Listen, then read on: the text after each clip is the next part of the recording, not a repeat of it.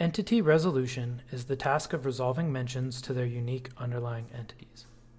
This is commonly done through the usage of an entity linker, a supervised model that links mentions to a fixed set of entities.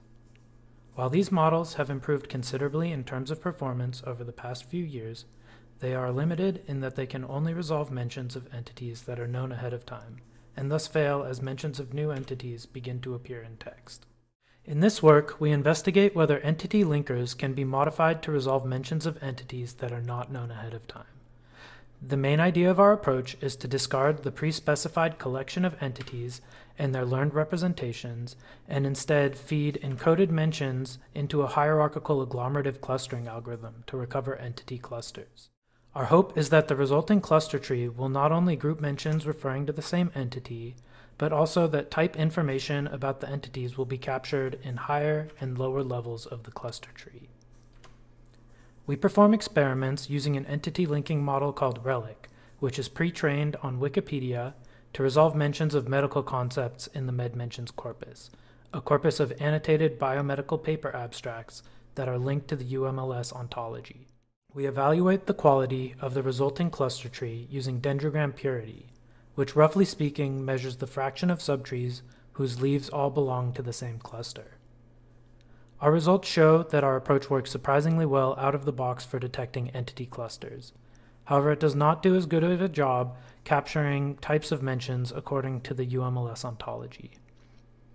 We perform additional experiments fine-tuning the mention encoder on a set of held-out data to predict UMLS entities and types, and find that while this can improve our ability to capture type structure, it has an overall detrimental effect on our ability to cluster entities. We additionally investigate methods to produce flat clustering of mentions from the cluster tree. The first approach we use is to employ a similarity threshold, or a height at which to cut the tree into subtrees. We identify this by measuring the B-cubed score for various thresholds on a tree constructed from a set of held-out data, and use the threshold which maximizes this score. The second approach we use is to train a simple neural classifier to predict perfect precision cut points, or the minimal set of nodes at which to cut the tree so that no mentions of different entities end up in the same cluster.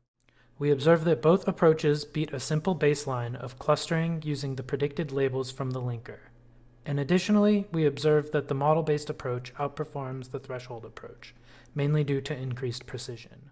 In summary, although this is ongoing work, our initial results for entity resolution are promising so far. There are plenty of reasonable approaches we intend to pursue before publication for improving fine-tuning, including using pairwise max margin losses, and similarly, we also plan to look into more sophisticated approaches for tree cutting, such as using a tree LSTM or CRF in place of the independent MLP model that we showed.